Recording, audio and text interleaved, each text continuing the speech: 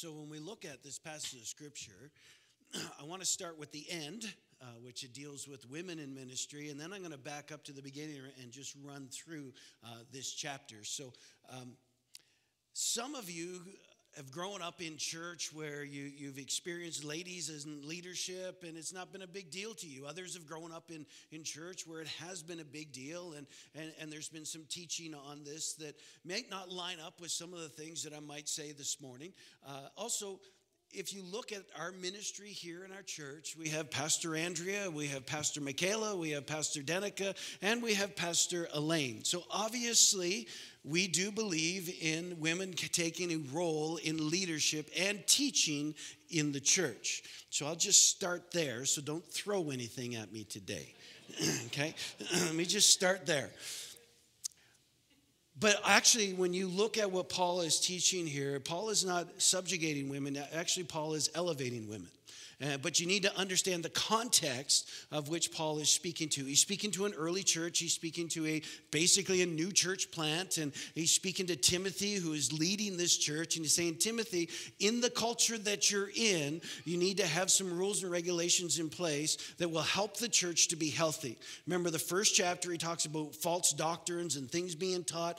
Chapter 2, he's also following up on that. Chapter 3, he talks about leaders in the church. But so in chapter 2, as he addresses this, you need to understand, and we need to take into context what is going on. The Greek culture at the time and the Hebrew culture at the time did not necessarily educate women. Women were educated if a family was wealthy, and the father of the wealthy family deemed it necessary for his daughter to be educated. Otherwise, women weren't formally educated. Women were expected to do domestic duties and to work in the home and to lead in the home, but they weren't necessarily always educated. Wealthy women that were educated, something was happening in the Greek culture at the time. Wealthy women who were educated, if their husbands died and they actually were left the estate, some of these women were actually becoming priestess in cult religions. And when they were becoming priestess in cult religions, they were taking on leadership roles in those cult religions.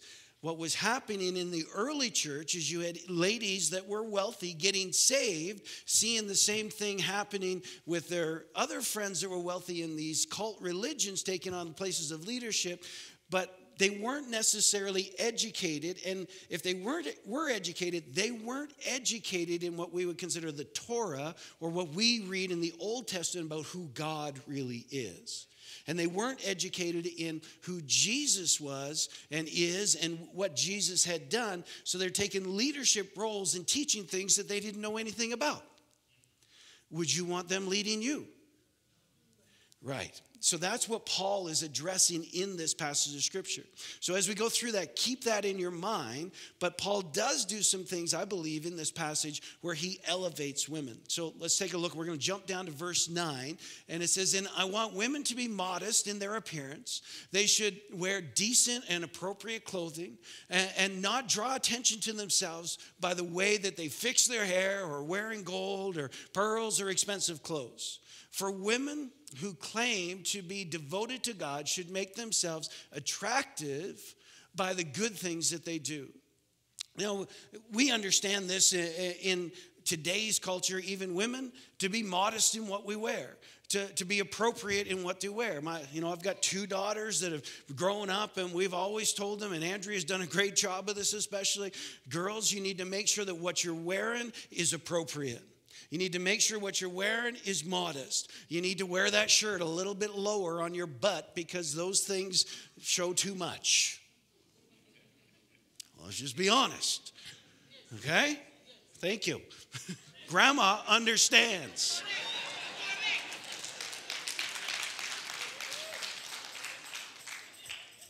Modesty. And what Paul is trying to teach the early church is not about what you wear, it's about who you are. It's not about the outside or how you dress up the outside. It's what God is doing on the inside. And what's on the inside, when that comes out, that's more appealing than anything that you can wear. And Paul is challenging the early church. It's not about your status in the world. It's about what God is doing in your heart. That's how God is changing you. It's not about what you wear, it's about who you are.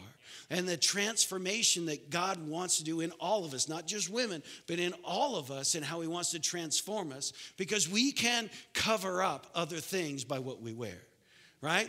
Fine clothes can cover a bad spirit.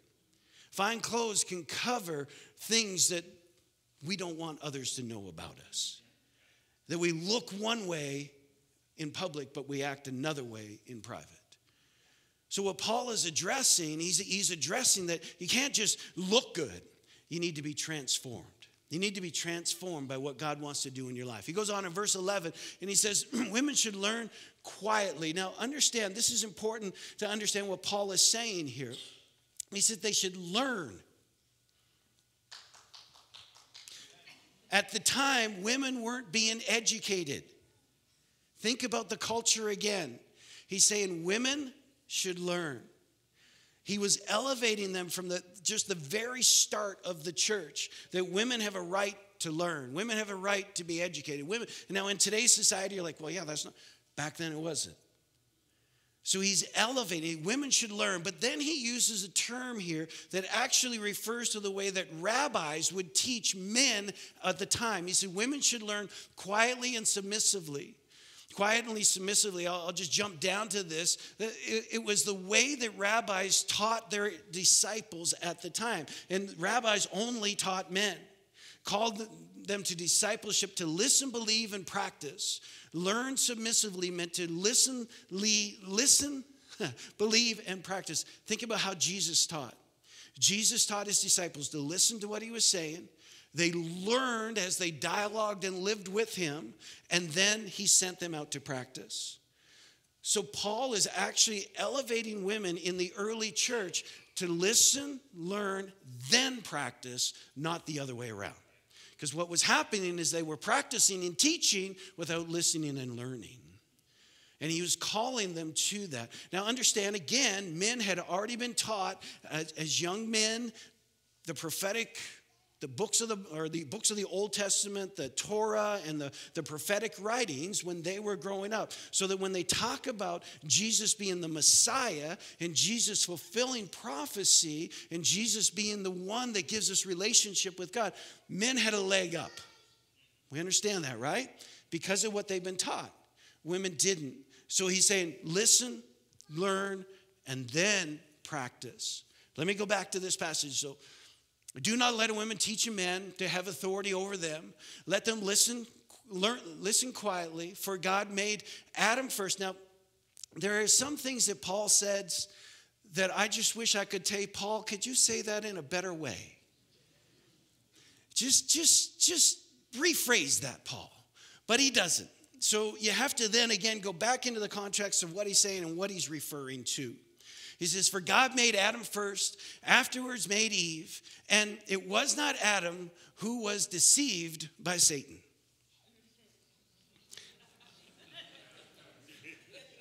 Okay, let's go back to Genesis chapter 3.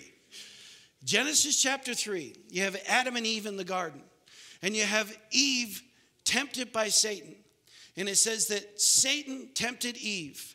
Where does it say Adam is? It's not that Adam is on the other side of the garden and Eve didn't take the apple or whatever it was and eat of the fruit and then run to the other side of the garden and say, Adam, look what I found. This is so amazing. You got to try this. No, it says that Adam was there with her.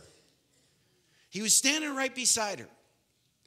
She's deceived. She takes the fruit. She eats the fruit. She gives it to Adam, who is standing beside her, and he eats also.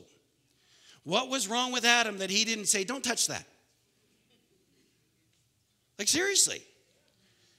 What was wrong with Adam that he didn't stand up for his wife?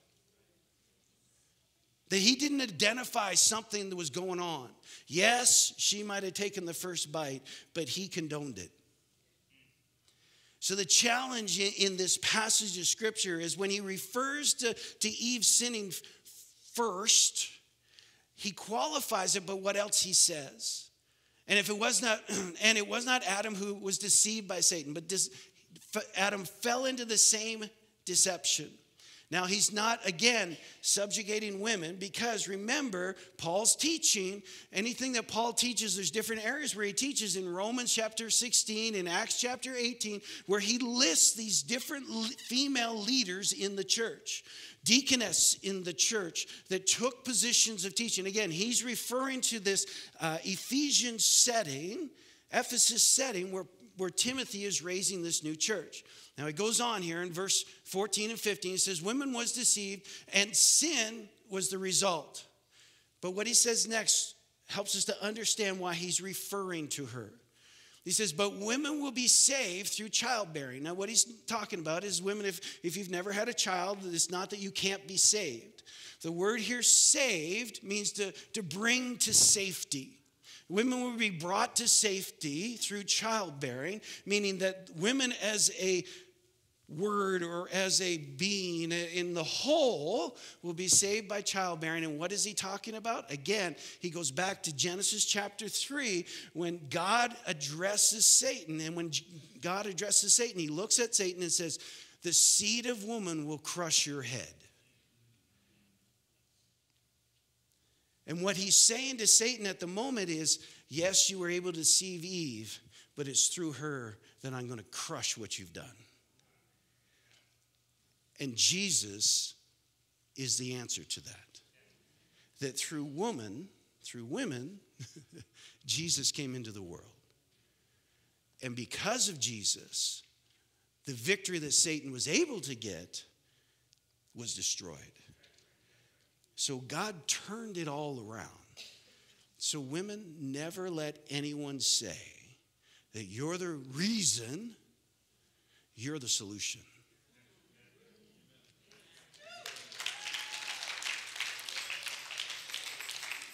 And if you've had teaching along the way that says that women are less than men, you didn't bring Jesus into the world. God chose woman to bring Jesus to bring the solution.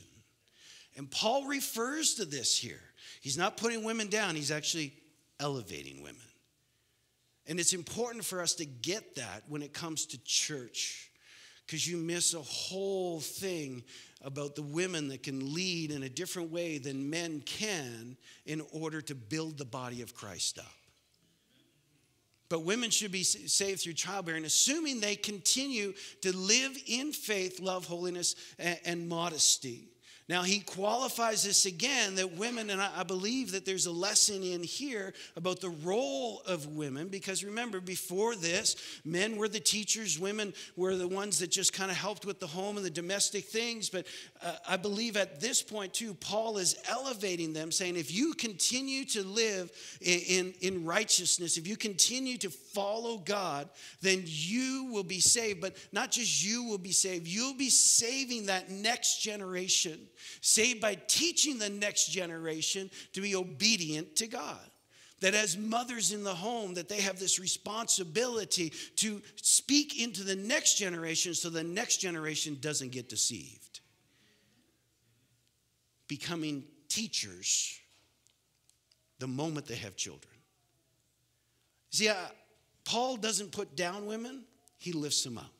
He corrects things in the early church that were happening so that the early church could be healthy and the early church could thrive and they could set the standard of what God desired for community and what he desires for his church, for the body of Christ. To teach the next generation not to be deceived, to live the way that God designed us to live. See, Paul's desire is sound doctrine all the time. Chapter 1, chapter 2, chapter 3. It's always about sound doctrine, not to subjugate women.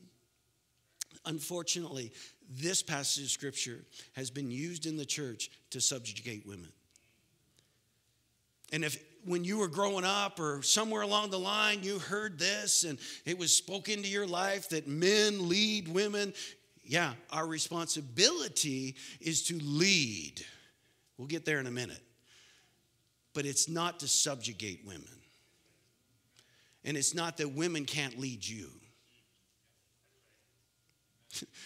Norell is the only one going to be in the good books when he goes home today. And it's like, the rest of you are in the doghouse. Your wife is waiting for you to say, amen.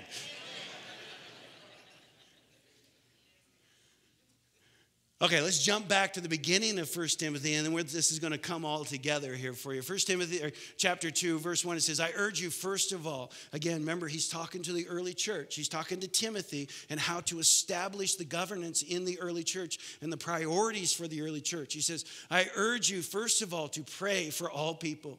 Ask God to help them. Intercede on their behalf. Not just, well, God bless that person, but intercede, to stand in the gap between what you see God wants to do and what you see happening in society, what you see happening in people's lives. Stand in the gap and bring God into the solution, that every stronghold will be removed, that God's authority will reign in people's lives and they'll be set free. Stand in the gap on their behalf and give thanks for them.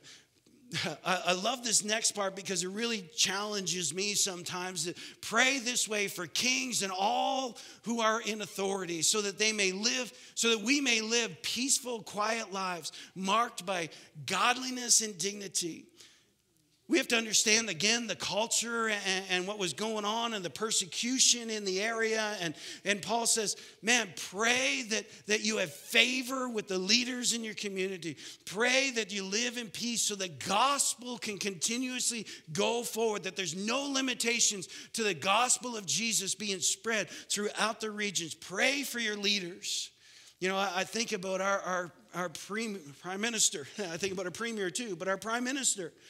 And our prime minister, I mean, how many of us pray for his marriage? How many of us really stand in the gap on behalf of him? Think about it. The most visible person in our country, the one that carries one of the greatest weights, whether you like his policies or not. Scripture tells us, pray for those in authority. Whether you like him or not. How many of us have prayed for his marriage? How many of us have stood in the gap for his kids? Right? Paul says, intercede. Intercede on their behalf. That God would work in their lives. We need that. But one of the things I really want to draw out of this is when we think about prayer, how important is it really to us? I could bring in a great worship leader. This place will be packed. I could bring in an intercessor, and there'd be like 50 of you here. What does Paul say? Does he say, come together and shout and holler? He says, make a foundation of your ministry, prayer. Make the foundation of the church, prayer. Now, I know we can pray at home, and I do, and I know you do. And I encourage you throughout the summer to be praying through every street in your community. Pray over every single house. Go for prayer walks over your neighbors and just pray over every house. Let Holy Spirit show you things to pray for, and just stand in the gap for them and intercede on behalf of them. But the foundation of every ministry isn't programs. We've got great programs. We've got one of the best youth ministries in the city, maybe in the province. It's like, I'm not kidding, we do. And we've got one of the best children's ministries, we really do. But it's not programs, it's prayer that moves the hand of God. It's prayer that solves problems. And I want to challenge you that has to be the foundation of your home. It has to be the foundation of this ministry. And it's what we're going to see God do things through. We need to have an urgency in our hearts for prayer. We need to have an urgency in our hearts for what God wants to do, and see it, and then step into it and stand in the middle between his kingdom coming and what's happening on earth, and bring it to earth. It's prayer. Prayer and intercession is not a program of the church. It is the foundation of the activity of God. It's the foundation of God doing something we can't do. Now, we know how to do church. I've been trained in that. Our staff has been trained in that. But man, we've got to have prayer as the foundation. Prayer for freedom of the gospel, Paul says. Prayer for freedom of the gospel. Prayer for peace in the land and laws that honor God. That we have individuals in places of authority that aren't restricting the gospel message from going forward. I had a meeting this week with a young man that's a missionary overseas in a restricted access nation where the gospel is illegal. To preach or to lead someone to Christ is illegal, and you could be thrown in jail because it's considered well, it's illegal, but it's considered wrong. And I was talking to him about, where he's going, what he's doing, and why he's doing it. And he said, man, when I was a teenager on a missions trip, somebody asked me when I was leaving that missions trip, when are you coming back? And he said, my natural in my heart was, well, I'm never coming back. I'm going back to Canada. But the moment I said that, God spoke to me and said, you are coming back. But not only are you coming back here, but I'm sending you to the nations. And he said, at that moment, I decided I was going to business school, not to Bible college, which I thought was great. I'm going to business school because I'm going to go to places nobody else can go. And God's going to use my degree to help me create business in an area where the gospel is restricted. And I was like, man, you're crazy. But I love it. I love it. Because he has a passion to see the gospel go everywhere. We're fortunate. We live in a land that doesn't restrict the gospel. But they are starting to push back on the Bible. And it won't be long before they push back on the gospel. You need to pray that we have people in positions of authority that allow peace in the land and don't restrict the gospel message. Verse 3 goes on and says, it is good and pleases God our Savior, who wants everyone to be saved and understand the truth. For there is one God, one mediator, who can reconcile God and humanity. The man Christ Jesus. He gave his life to purchase freedom for everyone. Now, this is the gospel message that Jesus is the way, the truth, the life. No one comes to God except through Jesus' death and his resurrection, his sacrifice so our sins could be forgiven. That is the gospel message. There is one way. In Canada, you will hear many ways, but there's one way. There's one way, and it's Jesus and Jesus alone. Now, some people say, well, that is just so restrictive, that's so narrow-minded, that's so whatever. But it's truth. It's my truth. It's the truth of the word. And it's the truth that Paul told Timothy to make sure nothing gets in the way of. And if he had to tell the early church that, how much more do we have to be reminded of it today?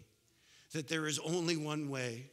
I love a lot of other people that have different religions and have different mindsets, and I love them. I think they're great people. They live awesome lives, but they don't have the relationship with God that God created them to have. As simple as that. The gospel is still the only way. And Paul reminds Timothy, this is the foundation. This is what you're meant to preach. So we need to pray for a revelation of Jesus for all people. We need to pray for a revelation of who Jesus is and what he's done and what he's made available. I love it when Afope gives a testimony of somebody from another religion that comes to youth, and we have a lot of kids that come to youth from other religions. We have a lot of people that come through our doors every day of the week for our ESL school that are from other religions. And I love it when I hear stories of people going to our teachers or going to Narelle and saying, hey, I had a vision, I had a dream of this big banquet table, and there was this individual in white. What is that all about? I love it when kids come here and they experience the presence of God and their spirit comes alive and they begin to cry. Why? Because all of a sudden life was shown to them. Real life, true life. Through the Spirit, the Holy Spirit speaking to them. And all of a sudden they began to go, what is going on? Why? Because they're encountering God. And what Jesus has made available. We cannot lose the importance of who Jesus is. And we have to continuously be praying for a revelation of who Jesus is. It's not a program that's going to do it. It's not an event that's going to do it. It's not no matter how many hamburgers we give away or bouncy houses we set up. It's going to be an encounter with who Jesus is that changes lives. And Paul reiterates that to the early church. He says, in every place of worship. Now, guys, this is for us. For every man in the room or watching online, for every place of worship, I want men to pray with holy hands lifted up to God, free from anger and controversy. Now, this passage of scripture, this one verse alone, I could probably preach on this for a couple of weeks. But let me give it to you just quickly this morning. Hang on to the bottom of your chair because this might get bumpy. In every place of worship, in every church, I want men to pray with holy hands lifted up. Holy hands is repentant hearts. Holy hands is hands set apart for the purposes of God. It's a repentant heart that gives us holy hands. It's a repentant heart that opens us up to what God wants to do. With holy hands lifted up, somebody that has been washed in the blood of Jesus Christ and is determined to allow God to continuously transform them into the image of Jesus. I want men to have holy hands. Then he goes on, men free from anger. Men that have forgiveness in their heart.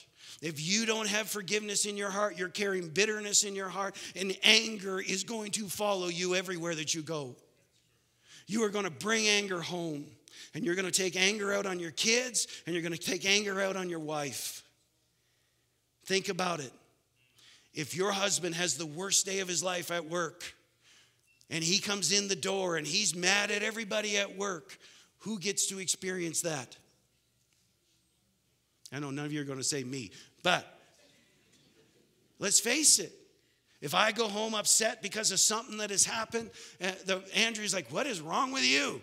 Now, I have a very strong wife. And I admit it. I was 32 years old when we got married.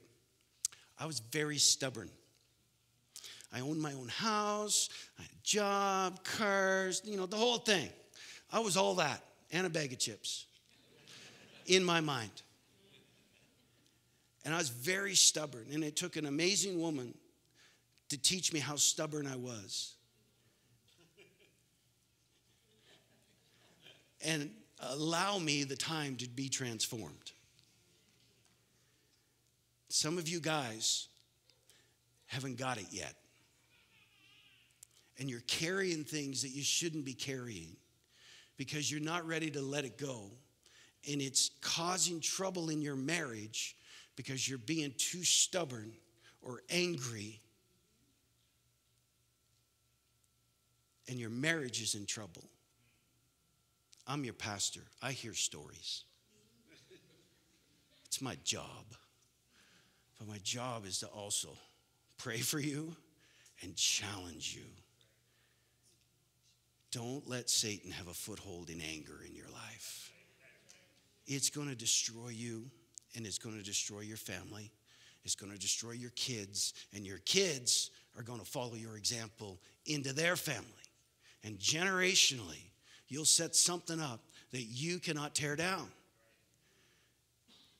Paul says, I want men with pure hands. I want men that aren't angry. They live in forgiveness. They know how to forgive. They know how to let go. They know how to move forward and not allow things from their past to hinder them today. And he said, I want men free from controversy. I want men free from controversy that are living a pure life, that they're not living one way over there and another way over here, or one way behind closed doors and another way in public. They're not wearing a nice suit and treating their family terribly. They're not wearing a nice suit and treating their employees terribly. They're not wearing a nice suit and cheating the government.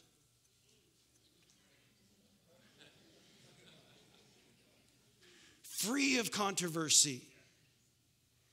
Free of controversy. That's what Paul calls the early church to. God calls us to that today. Men, he calls us to be men that can stand up, that what we do in private can be seen in public. To be those men that can lead our families, that when something is going on, that we can stand up and say, no, that's a temptation. We don't need to grab that fruit. Right? But we can't do that if we're fighting with everybody around us. And we can't do that if we don't have character. And we're not allowing God to develop that character in us. Think about it. Paul writes to the Ephesians church again, outside of writing to Timothy, and he says this to the Ephesians church: husbands, love your wives, just as Christ loved the church and gave himself up for her. The example that husbands are supposed to have for their family is the example of Christ, who would lay his life down so that they could be saved. I always use this when I'm talking and doing pre-marriage counseling for individuals that are getting married. I always use this passage of scripture, especially when we're talking about vows, because in the vows, a lot of times it says, be submissive to your husband. And a lot of times it's like, I don't know about that. But just think about this, ladies. I always challenge the ladies this way. Just think about it. If every man followed Paul's instruction to us as husbands, that we would love our wives as Christ loved the church and gave himself up for them. If they would literally lay their lives down for you, isn't that an individual that you'd be submissive to? Isn't that an individual that you would follow? Isn't that an individual, but when they stand up and say, no, don't touch that, you'd say, yeah, no, let's not touch that. You see, when Paul writes to the early church, he's setting a foundation of what God desires from us. And so men, he wasn't trying to put women down. He was elevating them. And men, he was challenging us to be the men of God that God calls us to be, so that we can lead well. And it will bring transformation, not just in our home, but in our communities. Jesus gives his life for the church. Husbands are to do the same for their wives and for their families.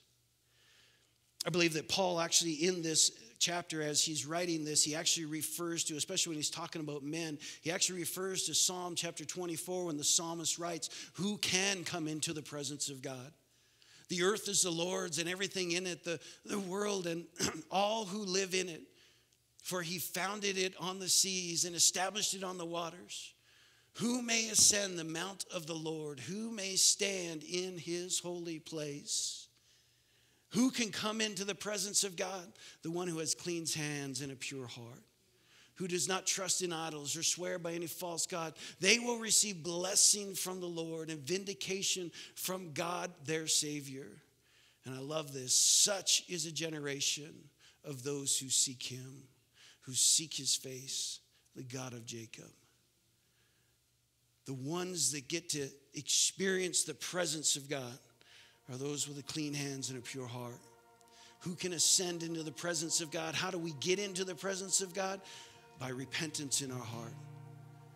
That we invite Jesus to forgive us and remove that sin, and then daily we allow him to convict us. And Paul writes, daily we die to self so that we can live for Christ.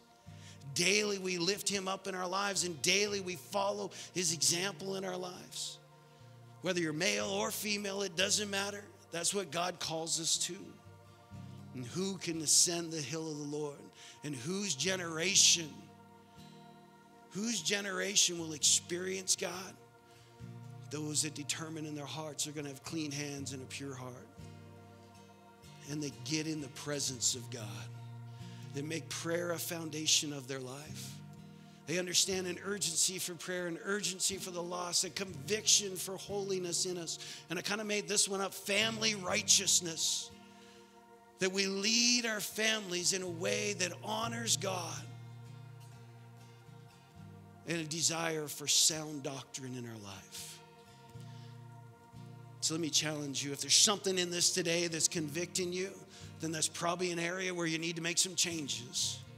If you're listening to this today, whether here or online, and you're like, well, man, this is all good. I've heard this before. I'm living in this. Keep being that example to somebody else.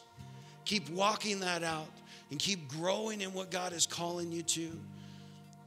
After the first service, a young lady came to me and said, Pastor Mark, I applied to this Bible college a few weeks ago, and they told me I couldn't be a pastor, so they weren't going to let me in. I was like, well, you applied to the wrong school.